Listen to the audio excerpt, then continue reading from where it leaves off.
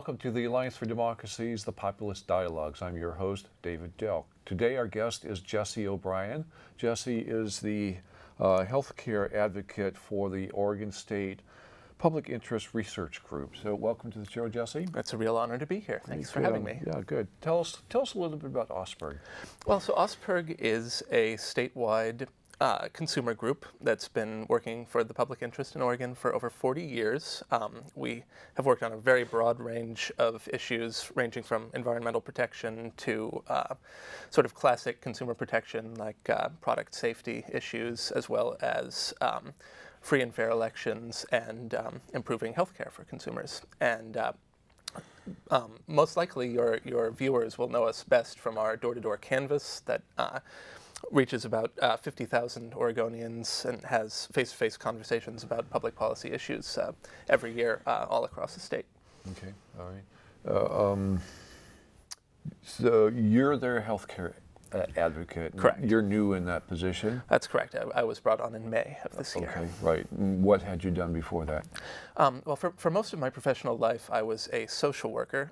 I worked in direct service work with teenagers with mental health and drug addiction problems. And I really enjoyed the work, but I found that as I got better and better at it, I recognized the limitations that were placed on the work by the policy structures that were in place, and became more and more frustrated by that. So I decided I wanted to do some work at a sort of higher level to fix the systemic policy problems. And so I went back to school and got my master's in social work, focusing on public policy. And during that time, I had an internship where I worked in the Oregon State Capitol during the 2011 legislative session, when there was a lot of health reform work going on. And I just became very interested in that and the way it interacted with the social justice issues that I was involved with. And so as soon as this job came up, it really seemed like a natural fit for me. Right, okay, well, good. Tell us about some of the other campaigns that OSPIRG involves itself with. Well, we work on a very wide range of issues. One campaign that we've been working on for some time right now that most likely some of your viewers will have heard about from our canvassers is known as our Twinkies campaign, which is sort of a cute way of packaging not so cute issue, which is tax subsidies going to giant profitable agribusiness that wind up subsidizing junk food. We've been working along with the whole Federation of State PIRGs, public interest research groups across the nation, to get the federal farm bill to remove all tax subsidies that go to fund junk food, essentially, because in a time of record deficits, spending taxpayer money on basically promoting childhood and adult obesity just seems absurd. So that's one major campaign we're working on right now. Because this will be before your time, but in 2006 we had two initiatives that were on the ballot, 46 and 47, which had to do with campaign finance reform. And OSPIRG was one of the organizations that endorsed both of those measures, and for that we were very thankful. And I was one of the chief petitioners, which is why I say we. Absolutely, and we do a lot of work having to do with ensuring that our democracy is strong and that we have free and fair elections. And so right now, for example, we're just starting a campaign in coalition with a number of other groups to try to build support for a congressional amendment that would overturn the Citizens United Supreme Court decision. We have some folks in my office who are working very hard trying to build political support for that across the political spectrum right now. Yes. We have an interesting potential opportunity for building a real sort of bipartisan coalition around that issue right now, I think. Right, yeah, and we would certainly need to have a bipartisan coalition. And one thing to say about OSPIRG and our approach is that we really do try to identify issues where we can organize a very broad cross-section of Americans across party lines around a common vision of the public interest. And in our very polarized society, that's difficult in a lot of areas right now. But that's really our vision for how to move forward. Yeah. So let's get to what you're an expert at. Sure. The healthcare. Just give us an overview of where Oregon is right now versus where it was even a couple of years ago. Well, there's a lot of very exciting, very promising initiatives going on in Oregon right now in the healthcare field. Oregon is broadly considered a leader in innovative health policy. And let me just ask you, I think Oregonians tend to think of themselves as leaders in a lot of things. Absolutely. Are we regarded as a leader in other states, or is this something we just believe about ourselves? No, I can actually say for a fact that I recently actually attended a national conference of health advocates in Philadelphia with people from all over the country, and despite the fact that I'm sometimes frustrated with where Oregon is on healthcare, I feel like we're not doing enough for consumers. People at the conference still look to us as really sort of going in the direction that they want their own states to go. Even in some states that are more solidly sort of blue states, where you might expect that there would be more potential for moving forward on these issues. For example, Illinois, they're very frustrated with where they're at with health policy right now, and they look to Oregon. And some of the people working there have actually asked me how they could sort of build on the work that we're doing. Okay, well that's excellent. I just wanted to be sure that when we say that Oregon's on the forefront, that we're not just patting ourselves on the back and making ourselves feel good. I do agree that that's something that Oregonians do a lot of, and it can be a problem. But in healthcare, we are actually doing some very interesting things. Significantly in advance of the Federal Affordable Care Act, so-called Obamacare, we passed a number of statewide pieces of legislation that really sort of set the stage for moving forward in implementing those things. So in 2009, which is a year before the Affordable Care Act was passed, we passed legislation that dramatically expanded the ability of the state government to regulate private health insurance in terms of rates, in terms of basically, the benefits that that private health insurers are allowed to change, these sorts of things, and we passed a law establishing a health insurance exchange, which, as probably most people know, is a big part of the Affordable Care Act, that each state is expected to set one of these up. Oregon started on the path to set one of these up well ahead of most of the country. Okay. And we are going full steam ahead in implementing these things. And in addition to that, there's also a very sort of homegrown Oregon initiative associated with Governor Kitzhaber to transform the Medicaid system in the state. It's often called the Medicaid Transformation Project, and the idea is basically to replace the current system of Medicaid service provision with a series of regional so-called coordinated care organizations. So there'll be a number of these across the state that serve the Medicaid eligible population in their region, and then they will be basically held accountable by the state for keeping those people healthy. And it's really, I can go into the details a bit later, but it's a really interesting and unique in the nation sort of initiative that a lot of other states are looking to. Okay, all right. So talk a little bit more about the exchanges. What are the exchanges? What are they supposed to be doing, and how do they cut costs? Sure. So a health insurance exchange is basically a new version of a marketplace for health insurance. And there are a lot of ways of setting up an exchange, but the basic idea is you set up a website, fundamentally, that people can go to, and it will give consumers tools to shop between different plans. It'll enable consumers to make comparisons between plans, apples to apples, which is something that's very difficult right now because it's very difficult for consumers to know, is it better to have this lower premium but this higher out-of-pocket cost in this way or in this way, and there's all these sort of shades of gray. And in the exchange, it'll really sort of lay out how you can make those choices in a more informed way.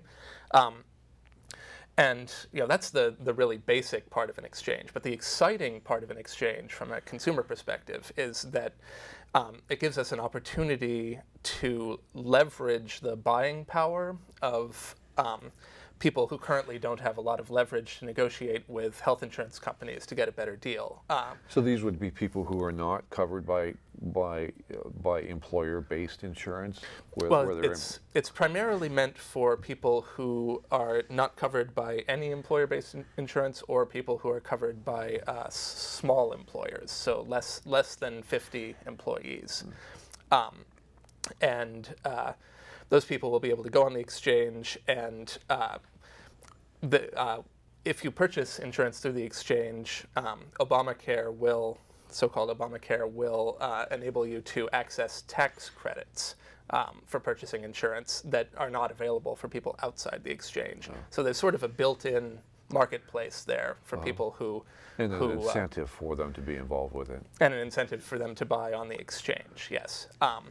So then the exciting thing is that since there's this built-in marketplace, the exchange has the ability to act as a sort of pool, a purchasing pool of this huge population of people. Conservative estimates say that it'll be multiple hundreds of thousands of Oregonians going onto the exchange starting in 2014, when these all get off the ground. Basically, the way the exchange could build a better deal for consumers is by saying to the health insurance industry, if you want access to this huge brand new marketplace, you have to play by our rules. You have to build a better deal for consumers by containing your costs, by showing that you're improving the quality of care for everyone, by really doing the kind of systemic change in service delivery that we all think we need in this country. And there are a number of ways you can set up an exchange to do that. And right now, the Oregon Health Insurance Exchange is making a lot of decisions about how they're going to set up their own system. And when I say right now, I mean literally in the next couple of weeks is an important decision period. Probably about the time that this show actually is airing. Correct. Will be when they're actually starting to do this. Right, when they will be making the decisions. And then, they've said that they will revisit those decisions later on if it turns out that they're not doing the best job they could of controlling costs. So not set in stone. But yeah, nothing is set in stone. Yeah, and so Oregon is ahead of the curve in terms of where other states are in this process? Absolutely. There are currently only something like 14 states that are trying to set up their own health insurance exchange at all. Most states are expecting that the federal government is going to set it up for them, which is one of the provisions in the Affordable Care Act, that if the state doesn't set up their own, then the federal government will do it for them. And it's great that Oregon is setting up its own, because then we really have a chance to shape it in a way that can work best for Oregon consumers by making it have standards for health insurance that really work for the Oregon marketplace. Okay. All right. Now, you talked about coordinated care organizations also, and that's separate from what we've just been talking about. That's correct. Okay, and those affect Medicare? Those affect Medicaid. Medicaid, okay. So right. Medicaid is the health insurance program for basically for poor and disabled Americans. Actually, most of the spending gets spent on elderly folks whose Medicare coverage doesn't cover all of the care that they need. But it's a program that is run by the individual states, and even though it's actually done a better job than a lot of other health insurance programs of containing costs, it's still the cost of providing care is going up so fast that the costs of Medicaid to the states has really become unsustainable in the long term.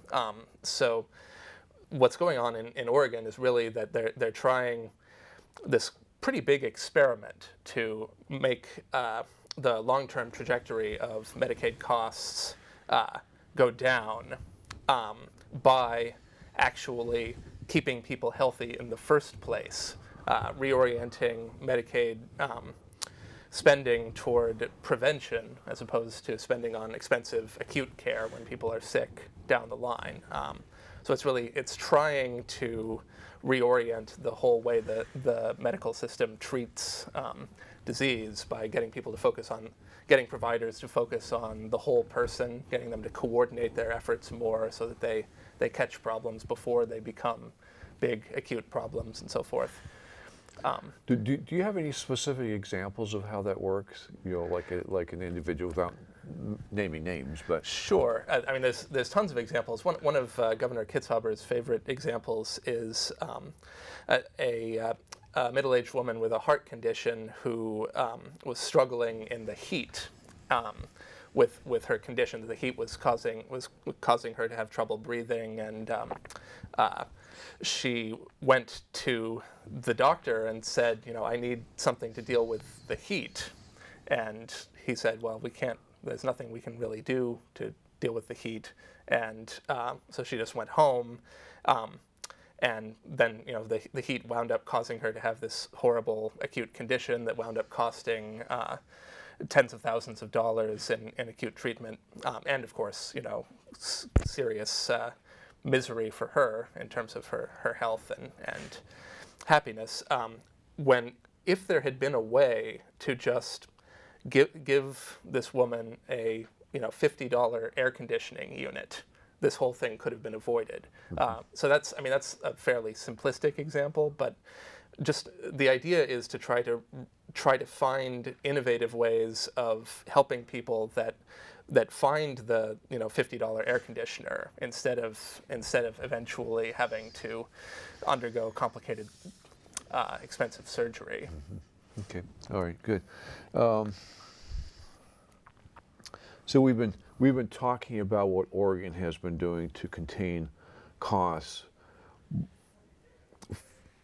but not for containing costs for employer insurance, employer-provided insurance. Is OSPIRG and is Oregon working on that aspect of the question as well? Well, I think there's a couple of ways to answer that. I think there's a very long-term sort of strategy that Oregon is trying to implement in this, which I'll get to in a second. But first I would say the biggest problem is actually with the people who are buying health insurance on their own, or the people who work for small businesses. People who receive care through large businesses have a fair amount of negotiating power, and they generally get much lower rates from the health insurance companies. There's also, of course, a separate problem of the vast number of uninsured people in Oregon and across the country, and the Affordable Care Act with its subsidies will hopefully help address that. But in terms of the long-term trajectory of costs, it's a huge problem, and everybody recognizes that it's going to be a problem even for people who are getting their insurance through large employers like Intel and Nike. It's just that the underlying cost of providing medical care to anyone has been going up astronomically, and we need to find solutions to this. And I think, and this is very broad strokes, but I think that the basic sort of strategy that Oregon has been taking in this area is we establish these coordinated care organizations in Medicaid. We establish the exchange. And then once these coordinated care organizations are off the ground, they can start offering their services to people through the exchange. And then, we can keep expanding the population of people who goes to the exchange. And the coordinated care organizations could act sort of like the so-called public option that President Obama originally proposed for the exchange. And that sort of competition with the private market could significantly drive costs down, in part by really giving the private insurance companies an incentive to start doing the same sort of coordination of care that really keeps people healthy in the first place and keeps costs down. Okay. But it's a huge puzzle, and it's going to take a long time. Yeah, we have had a couple of doctors on our show who are advocates for single-payer health care. And I think that they would say that probably 30 or 33% of the costs associated with healthcare now is the administrative cost of private health insurance, and would advocate for what they call single-payer healthcare, Canadian-style healthcare. How do you feel about that? Well, I think that I think that there's definitely a case to be made if you look at healthcare costs in other countries that have a single payer system, that they've done a much better job of controlling costs. And in the U.S. we have the highest healthcare costs in the world, but we don't have comparably the highest health outcomes in the world. So there's definitely a serious problem there. And I think that you know, ultimately, we at OSPIRG will work with whatever system of healthcare, whatever political system is in front of us to make it work the best we can for consumers. The moment there's a political opening for something like single payer that could really get rid of even the potential for that kind of administrative bloat that those doctors are talking about, we would be on board. In our judgment right now, the politics of the issue just aren't there, and we need to build political support for the reforms that we already have going, because those are under attack from all sides. And once we can get those off the ground and show that they work, then we'll be in a better position to move forward. Yeah, I could imagine that the political right, conservatives, fiscal conservatives, those who want to see less government, are very upset with the law that Obama was able to get passed, and which you just described, because it really does subject insurance companies to a tremendous increased amount of regulation, which they typically oppose. So, well, it's interesting because in Oregon there's actually a fair amount of bipartisan momentum in the direction of health reform, and this is in part because there was a really great coalition organizing action that happened in 2008, 2009, before the politics of Obamacare and the whole repeal Obamacare movement on the right started up. So there's really some buy-in in Oregon into, this is something we're doing in Oregon. It doesn't have to do with the national politics of the thing. But I don't want to finish this conversation without getting to what I think is one of the most important pieces of our work on healthcare, which has to do with health insurance rate review. I think that this is something that your audience would find very interesting. Not a lot of people are necessarily aware that this program exists.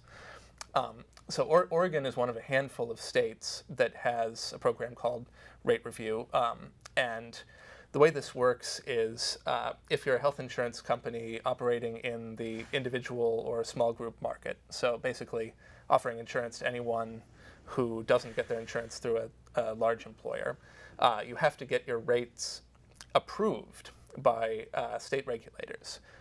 And there's a process where the insurance companies have to submit justification for raising their rates every year.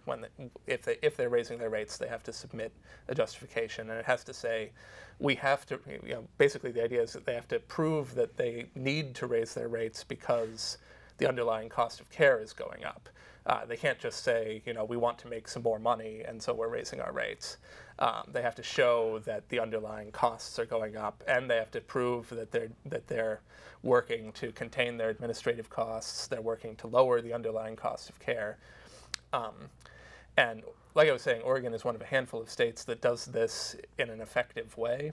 And that's a pretty new thing, because traditionally, I can always remember reading in the paper that, you know, to name a name, Blue Cross Blue Shield is going to increase their rates 6% or 20%, or you know, or it might have been, you know, any of the other companies, and it was pretty much always approved. Right.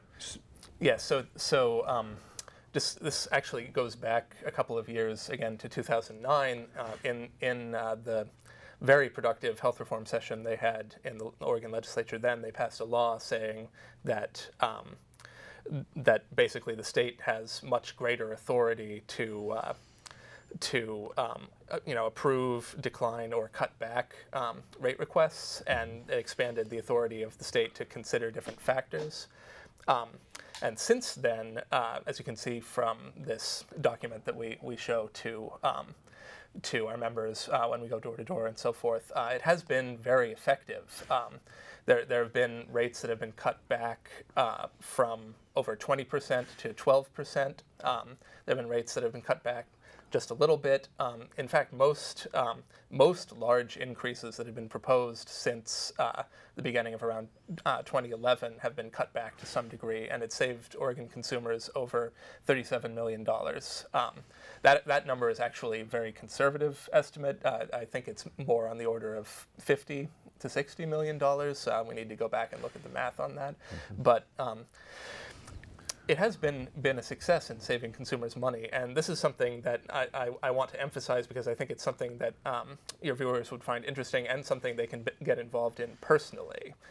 Because OSPIRG is very involved in advocating for greater scrutiny of these rate hikes on the part of the state government, and we regularly submit comments when a rate hike proposal comes forward. And in Oregon, this process is very transparent, so it's actually possible for the public to get directly involved. So, I mean, one thing I would say is that you could become an OSPIRG member, and then we would give you constant updates on this. If you're interested in more information, you could also contact me personally, of course. But regardless, you can also go to the state's website for rate review, which is OregonHealthRates.org, I believe, where they have a list of all of the open rate filings. They're called filings. Those are the justifications, and you can leave public comment on any of them. And it's a very transparent process. Okay, great. Thank you very much, Jesse. The Alliance for Democracy is sponsoring a screening of a new documentary film, Heist: Who Stole the American Dream? This explosive new documentary goes back to the roots of the American economic crisis, tracing them back to 1971 secret memo entitled Attack on American Free Enterprise System, written by the future Supreme Court Justice Lewis Powell. Thanks to our crew today for being here: Roger Bates, Joan Horton, Dave King, Janet Morris, and Tom Thomas. And thanks to you, our audience, for watching. We hope that you'll tune in again next week. Bye.